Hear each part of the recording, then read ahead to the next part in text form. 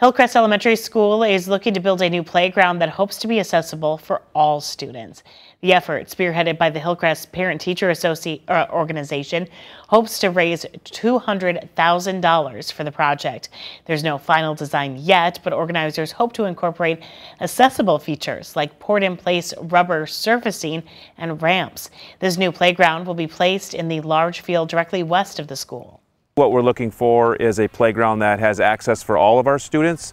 Right now there is very limited access for all students depending on what their needs are. So that's really one of the biggest driving forces is to have a play system that supports accessibility for all. The PTO has several fundraising opportunities coming up, including a Toppers Pizza Night and a Fall Market fundraiser on October 26th. To learn more about how to donate and to keep up to date on the fundraising, visit WQW.com.